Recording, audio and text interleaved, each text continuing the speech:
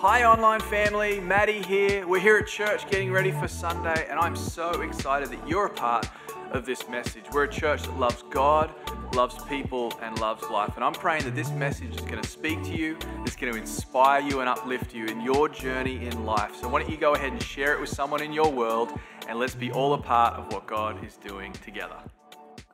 If you got your Bibles, why don't you open with me to Psalm 8. Everybody say it, Psalm 8. I'm excited to preach the word this morning. Psalm 8, I'm going to start in verse 3. And this is what it says. If you don't have a Bible with you, that's between you and God. Just kidding. It'll be on the wall behind me. Here we go. Verse 3. When I look at your heavens, the work of your fingers, the moon and the stars which you have set in place. What is man that you are mindful of him, and the son of man that you care for him? Yet you have made him, everybody say made him, a little lower than the heavenly beings, and crowned him with glory and honor. You have given him dominion over the works of your hands. You have put all things under his feet, all sheep and oxen, and also the beasts of the field, the birds of heavens, and the fish of the sea, whatever passes along the paths of the sea. O Lord, our Lord, how majestic is your name. I want to start a brand new collection of messages called Purpose today. If you're a note taker, a journaler, I really pray of all the messages that maybe you might take notes for today, this might be one that you decide to do it, because I believe this is an important message for everyone to hear today. But I want to talk about purpose. There's a strong sense in our world today, for a variety of different reasons, which we'll talk about, but there's a sense of maybe a lack of purpose. That if you look across the cross-section of society, of many different demographics, many different ages, that there's a sense of maybe a loss of purpose, or maybe a lack of purpose. People maybe seem a little bit like there's a lack of direction. I even had this thought that maybe you might be in here today and you might feel like you've lost your purpose. Or that maybe your purpose has been maybe taken from you. The enemy's trying to tell you that you no longer have a purpose. And so the burden for these messages is that maybe for you, you would rediscover and unearth all over again the purpose that God has for you. We're going to be talking about purpose. And I believe it comes at a time when people are wondering today, those age-old questions. What's my purpose? You ever asked this question? What am I supposed to do with my life? What am I here for? What's my purpose? So we're going to be looking at this. We're going to be looking at what the scripture says, and we're going to be answering some of these questions because, again, I believe we're living in a time, in an era, post-pandemic, post a lot of things. It's almost like we're post things. We're post-technology. We're post all these things. But we're living in a time where we're seeing this across all generations. We're seeing this need for this question to be answered, and it's kind of confirmed all over again to me this week as I was studying and I was reading of a social report that came out. It was pretty widespread. A lot of people would have seen it, but I delved into it and it was quite in depth. And there were different areas where the scope was from 2011 to 2021. So included obviously the pandemic, but it was across different areas as it relates to youth, young people, high school age. And I was very interested in this study because for me, when you look at high school age people, that also gives you a sense of what young people, maybe in the college age, are going through, but also younger than high school, so middle school as well. And this study was alarming, to say the least, about where our society is at when it comes to something like purpose. More than 4 in 10, this study said 42% of students, so this age, high school, felt persistently sad or hopeless, the study said. Use the word hopeless. And nearly 1/3 experienced poor mental health in 2021. In 2021, almost 60% of female students experienced persistent feelings of sadness or hopelessness during the past year, and nearly 25% had made a plan to take their own life. And we're seeing this so much in mental health, especially amongst young people. And this is what I believe it all boils down to, is that there's a lack of hopelessness. Like, the study actually uses the word hopelessness. And the reason there's a lack of hopelessness is because people have lost a hold of hope. And the way that you have hope is you understand that you have a purpose in life. And the summation of all this really comes down to what I'm doing right now and what I believe that you and I need to do, which is, as Christians, tell as many people as possible that God has a purpose for their life. And that they're not a mistake. And that their life isn't a waste of space and time, and you're not just here for whatever, but God actually has a purpose for you. And so we're going to be doing that. We're going to be talking about it, and we're going to be, I believe, in the middle of it, purpose is going to begin to flood back into people's lives. And maybe in the next few weeks, you can invite someone to church that maybe is experiencing some of those things. And I believe that God is going to do something powerful in their lives. I remember being 19, 20 years of age around that time. And just after I'd just said yes to Jesus and being in a church like this and hearing for the first time that I was called, I was saved and I was called, and that God actually had a purpose for me. That God actually had something unique and specific that he had for my life. And I remember hearing that for the first time and things just opening up in a whole new way and just being like, wow, this is incredible. Could it be that there's a God in heaven that loves me, that created me, that loves me so much that he actually created me with a purpose in life? And I began a journey, and I believe everyone can be on this journey of discovering purpose. So let's get into it. We love the Bible here at Colonial Church. If you're new, you're going to find that out very quick. So I've got a few verses for us. Here's Exodus 9 and verse 16. But look at how much purpose is mentioned in these scriptures. But for this purpose, I have raised you up. This is God speaking to Pharaoh.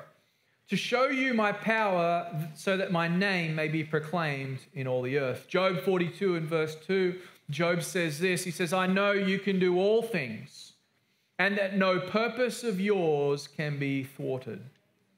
Psalm 57 and verse 2, the psalmist says, I cry out to God Most High, to God who fulfills his purpose for me. And Proverbs 16 and verse 4 says, the Lord has made everything. Did you know that everything has a purpose? That God has made everything in such a way that it has a purpose attached to it. It says the Lord has made everything for his purpose, even the wicked for the day of trouble.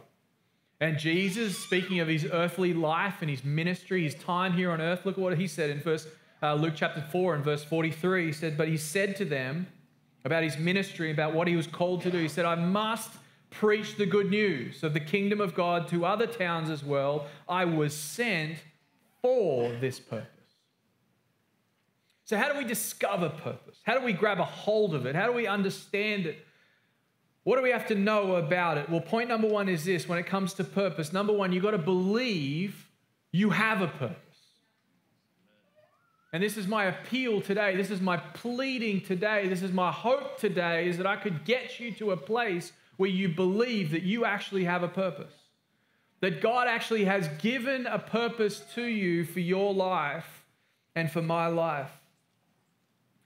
The reality is God has designed you with purpose in mind. I'd love it if you could write that down. I was created with purpose in mind. Proverbs 20 and verse 5 says, the purpose in a man's heart. If you're wondering if man has a purpose, it's right there. You could just work backwards. The purpose in a man's heart, it means man has a purpose. But it says the purpose in a man's heart is like deep water, but a man of understanding will draw it out. The word understanding is biblical speak, not for understanding textbooks or understanding culture or understanding theory. The word understanding in the scriptures means to be in relationship and get a revelation and understanding of God and your relationship to him. That's how you draw out the purpose like deep water in your life. I was created, you were created with purpose in mind. You know, there's something deep inside every single one of you that is your purpose in life. And God knows it. And he wants you to discover it as well. I was thinking about this week. I actually got sent this picture this week. I wanted to show everyone this picture. It's my high school photo from year 11, 11th grade. Can we put it up there? Look at that. Year 11, 1999. It's quite a lot of kids. We had over 1,000 kids in our school. But go into the next picture. And then go in again. And go in again. And there's me. Hey. Handsome fella in the back there. I don't look real happy about having my picture taken there, do I? But if you could go out to the big picture of all the students right there, that's great. See, the reality is this. I could look at that picture and I could say, well, I don't think there's much difference between all of those kids up there. They all kind of look the same. All wearing the same uniform, all kind of have the same haircut because we had to. Those were the rules. Otherwise, you get the strap. But it doesn't look like there's a lot of difference. But here's the thing about purpose. Purpose is often found in the design and the use. And as we go along in life, see, I didn't necessarily know the full extent of my purpose back then, but as I began to use what God has given me, as I began to step out and do the things that I felt like God had gifted me and called me to do, then my purpose is still being discovered to this day. The purpose is often found in the use and the design. I want to introduce you to your life, which is the great design of God. That God has actually created every single person, that whilst we might look from the outside looking in very similar, we're actually not similar at all. Every single person has a specific design, a specific purpose, a specific thing that God has called you to do. The design is the key to your purpose because it separates you from everybody else. It's kind of like my, can I get that baseball glove right there? You know, when I was, probably like a few years ago now, I was looking at my two boys. I was looking at them, I was just like, man, they need to do some sport, you know. I did sport growing up. I did played rugby. I played the game they play in heaven, rugby, and, you know, all this sort of stuff. And I was looking at my boys, and I'm like, you know, they're not going to be able to play rugby. They're not going to be able to play cricket. So what are they going to do? Well, I thought, you know what? They need to play America's game. So I took them to the ball fields one day for tryouts or whatever, for the Little League tryouts. And I'll never forget being there. And my boys were all prepped and ready, you know, their hair slicked back, ready for their first practice. And we go there. And I don't know if I'd messed up the timing of everything, but I got to the end of the line, basically, and they said, oh, there's no more teams left. Your boys, there's no room for them to be on a team. And I just was like so devastated. And then I said, but surely there's something we can do. And they said, well, there is something we can do. They said, you can coach. And I looked at my sons, and I looked back at the person, I said, you know what? I can coach. And that's exactly what I'm going to do. And for 2 years, 2 seasons, I faked it till I could make it. Every single practice, every single game, those poor kids have been taught things they should never have been taught. I tell that story just because it's funny to look back on now. Now you'll be glad to know they have a good coach now, and they're no longer under my coaching methods anymore. But I don't know why I'm telling you that story. It's got nothing to do with my message at all. But this baseball glove could be used for a lot of different things. Actually, where's Eli? Eli, grab the other glove right there.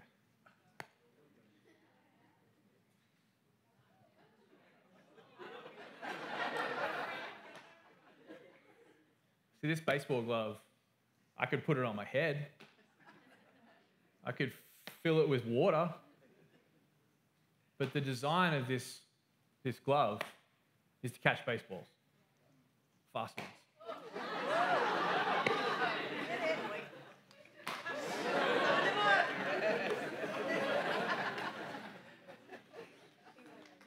Yeah, give me that glove.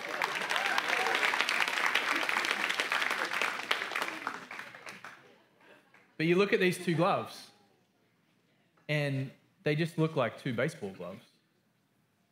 But they're not two baseball gloves. Because as you begin to use them, you begin to discover there's actually a design in these two baseball gloves that makes them different. One's an infield glove, one's an outfield glove. And it's in the use of these gloves that you begin to discover that they were designed and created to, yes, kind of do the same thing, but specifically do different things. And you know, it's exactly the same thing with your life and my life. Is that we can look at a picture like that of all those kids and see there's so many kids up there, they all kind of look the same, but God doesn't see it that way. Right. See, God looks at your life and he sees your life and he says, man, he's awesome. But then I've got this guy over here and on the outside, they kind of look the same, but this is the way God sees you and God sees me, is that we're completely different. And there's a design and a creation and a plan for your life that is different from every other person that has ever lived on the planet, ever. And that's why purpose is so important to understand. Because if we could get a revelation of God's purpose in our life, we would see how different we are for his glory in our lives.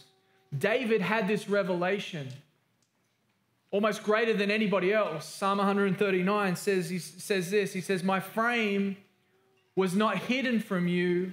Look at this. When I was being made in secret, intricately woven in the depths of the earth. Here's what I'm appealing today to you to grab a hold of. Picture like a workshop somewhere, and inside that workshop, God's there. And God is intricately weaving and creating and working on and wiring up and positioning you to do exactly what you were called to do. That's how special your life is. That's how amazing that's how incredible our God is he takes every single human life and makes it different. So why am I telling you all this? I'm telling you this because you have a purpose. But you've got to believe you have a purpose. So number one, believe you have a purpose. Number two, you've got to head in the right direction. And this is where the rubber hits the road. This is where the design is discovered in the gifting that God has given you and me. See, my purpose is attached to my destiny, but the way I get to where I need to go is through the gifting that God has given me and the gifting that God has given you. See, God has given you something that you're just really good at. You ever seen someone in life and you watch them and you're just like, man, they're just really good at that? Or let me say it a different way. It comes really natural to them. And what the enemy would love for us to do is to just downplay that and just be like, well, whatever, everyone's good at something. But that's exactly right. Everyone is good at something because God has designed you to be that way. And as you head in the right direction of your purpose, I believe as you discover what you're good at, that your purpose will come to the surface and you'll begin to understand what you were meant to do with your life. Proverbs 16 and verse 9 says, the heart of a man plans his way, but the Lord establishes his steps. So when you go in the direction that is your purpose and your life, as you plan to go God's way, he will make it clear and establish your purpose as you move in the direction of your destiny. Psalm 138 verse 8 says, the Lord will fulfill his purpose for me. Here's what the psalmist is saying. As I head in the direction of my purpose, God will fulfill it in me. And I will get to my destination. But I want to take this a little bit further. So if purpose is what God has given me, if there's a purpose on my life, it's unique and it's discovered in my gifting, what am I good at? What is my gifting? How do I know what it is that I'm good at? Here's the truth, is that we all are good at something. And it's really, really important in the kingdom of God that you do what you are really, really good at. Because what you are really, really good at contributes to everything that God is doing and actually makes a difference in the world. What you are good at is often what God has given you, your gift, to be a blessing to the world. And that's part of your purpose. That's part of your meaning. That's what helps you get up every day. And when we discover our purpose, man, it makes everything so much better. And we find ourselves with that gifting. And our gifting usually fits into one of these 7 categories. I got this from Romans chapter 12. It says in verse 4, For as in one body we have many members, and the members do not all have the same function. So we, though many, are one body in Christ. So we're all in this together, but individually members of one another. Look at verse 6. Having gifts that differ according to the grace given to us. And he goes on. He says, let us use them. If prophecy, in proportion to our faith. If service, in our serving. If it's one who teaches, in his teaching. The one who exhorts, in his exhortation. The one who contributes, in generosity. The one who leads, with zeal. The one who does acts of mercy, with cheerfulness. So let's break these down. Everyone fits into one of these 7 categories. And I'll also say that as you grow in your faith and you walk with Jesus, you'll begin to exhibit all of these gifts. But you'll have a tendency or a strength in one of them. Do you follow me? So the first one is prophet, or I could call this motivator. It says the one that, I'm not talking about prophet as in, getting a word from the Lord. I'm talking about actually being able to speak. The word prophesy, to speak, to motivate. I think as I've gone on in life, that what I've really discovered that God has given me as a purpose that's exhibited and expressed in my gifting is that I'm called to motivate people to God. To just get up here and tell you how much God loves you. But you might be in that category. You might be a person that has the gifting of a motivator. And that's what makes you tick. The next one, a servant. You're just really good at meeting the needs of people on a practical basis. This is something my wife is amazing at. Like you sneeze and she's already sent a meal to your house. She's so good at meeting the needs practically of people. I'm horrible at it. I'm just like, hey, if you're about to die, call me, But beyond that, I'm just like, I'm useless, That's why we're so good together, I guess. But maybe you're a servant and you're really good at meeting the needs of people on a practical basis, and that's your gifting. The next one is maybe you're a teacher. This is someone who desires to study and present truth to people and to help people understand it. This is why we need good teachers. It's because there are people out there with the gift of teaching people, of helping people understand. I've met people like this, and they're just really, really good at teaching you stuff and making it plain in a way where you learn and you understand things and you grow in your understanding. This is a person, by the way, that literally, have you met someone that read like 50 books a month? It's just like, oh yeah, I read a new book today and tomorrow I'm starting a new one. I'm just like, how do you, one book a year is like unachievable for me, and you've read 50 in 1 month. So that's the teacher. The next one is the encourager. This is the person that just will encourage you no matter what you're going through. Oh, I just lost my job. Well, it's okay. You're going to get through it. You're going to find another job, and they're the ones that build you up. They're the person, they're just always the optimist. You ever met? I think I got a little bit this is in me too. I just encourage people who are just like, always the optimist. The glass is always well over half full, Everything's going to be fine. It's just like, my house burnt down. It's okay. It was old anyway. You'll be fine. There's another one for you. You'll be fine. But this is the encourager. Maybe we need encouragers in our lives. If you don't have someone that's there to build you up, can I just encourage you, pray and ask for God to send you an encourager. And I pray also you'll find one in church. They're people that will encourage you no matter what. The next one, a giver. This is someone that knows how to meet the needs of people. By the way, all of these categories are all based around, in Romans 12, based around meeting the needs of people. Okay, so everything, we all contribute, we're all part of the body of Christ to help meet the needs of people. This is someone who knows how to meet the needs of people on a financial basis. So maybe you're a giver. There are people that they just have the ability to be generous, and they're just generous all the time. It's the person that just, have you ever noticed there's always, you see the person who just knows how to fill the gap, just knows how to step in and say, no, I can take care of that. Or, well, we got the resource for that. Maybe you're a giver. Here's the next one, a leader. This is a person that has that administrative gift, knows how to lead people through organization and structure and helping an organization or a group of people be structured to get to the next level. And maybe you've got that gifting on your life. You're just really good at lists. Where are all the list people out there? Where you at? I love you guys. You guys are awesome. You make lists and you tick them off.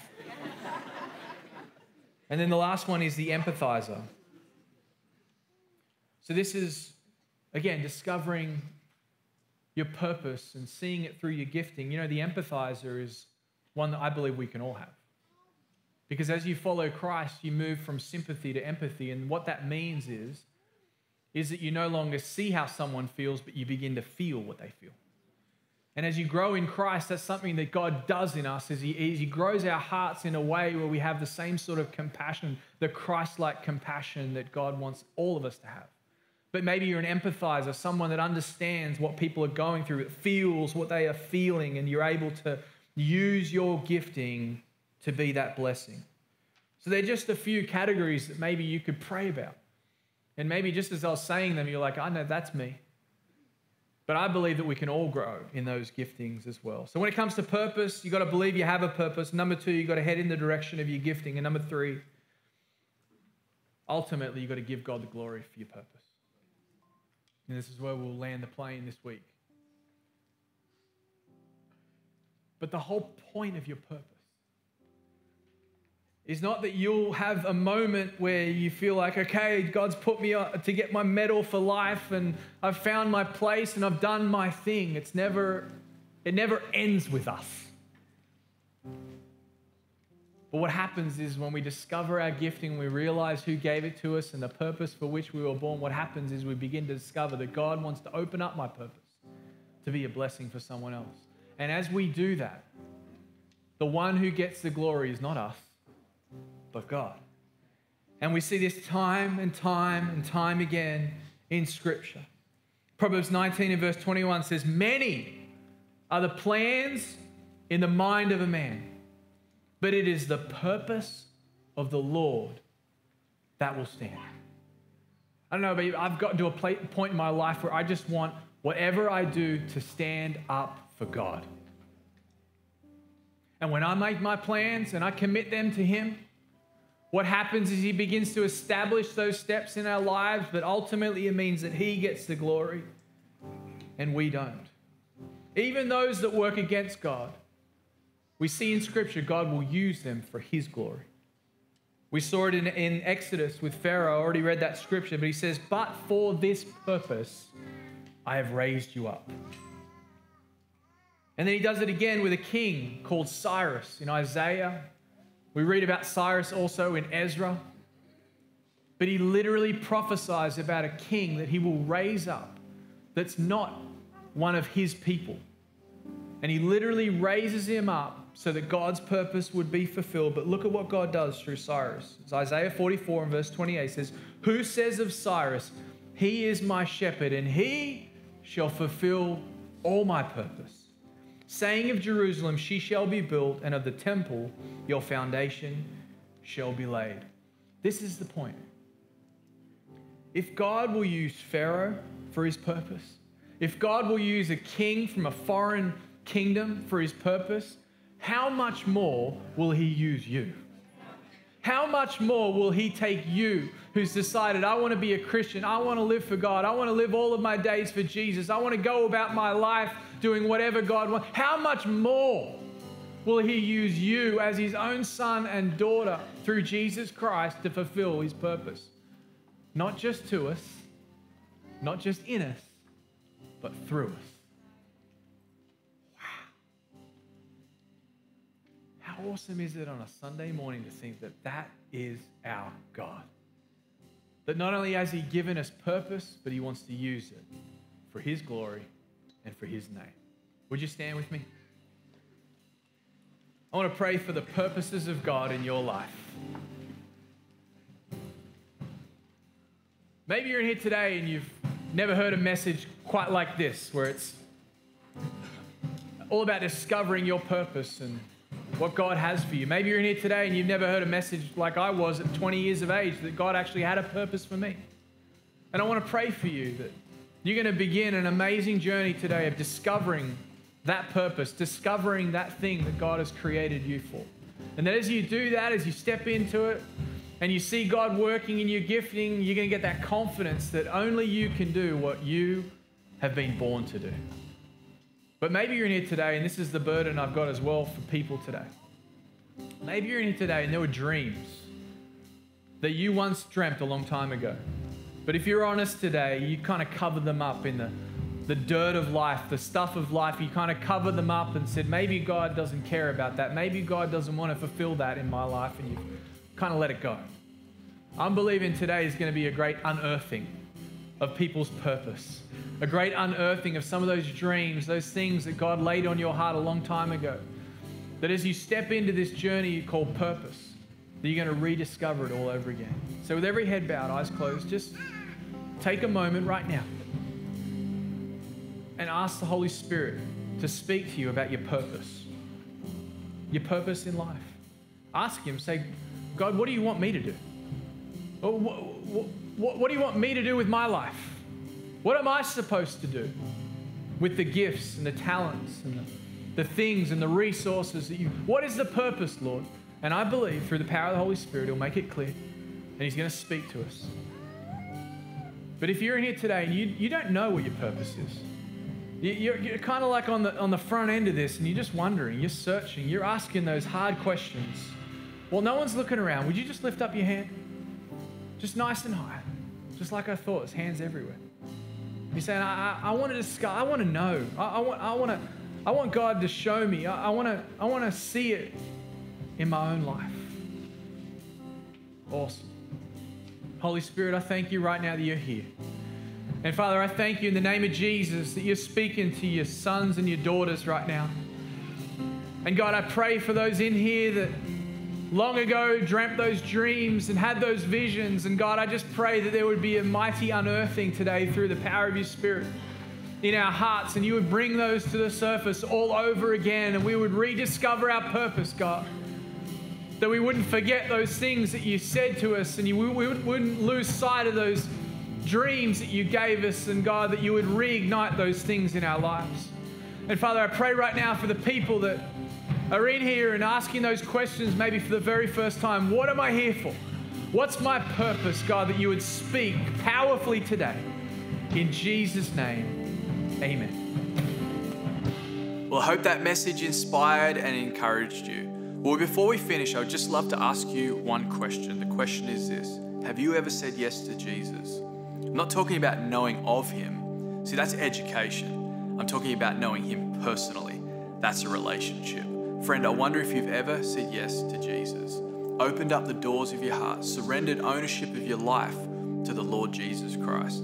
The Bible tells us that if we believe in our heart that Jesus is Lord, and we confess with our mouths that God raised Him from the dead, Romans says that we will be saved. I wonder if you've ever made that choice. I wonder if you've ever said yes to Him. I would love the honor and the privilege of leading you in a prayer right now, right where you're at, into a new life-giving relationship with Jesus Christ. It's as simple as praying this prayer. And if you're ready to make that choice, why don't you just pray this prayer right now with me? Say, Dear Jesus, thank you that you love me.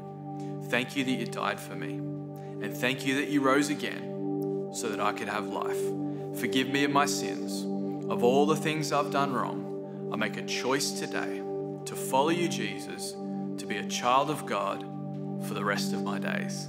Amen. Amen. We are so excited. If you prayed that prayer, you're saved. We believe you're on your way to heaven. But what we'd love to do is give you a free gift from our church. It's a New Believer's Bible. And if you prayed that prayer, we would love for you to reach out to us at colonialchurch.life, and we will send you this free gift of a new Bible to you. We are so excited as you take this first step in your new journey of faith. God bless you, church, and we'll see you next week.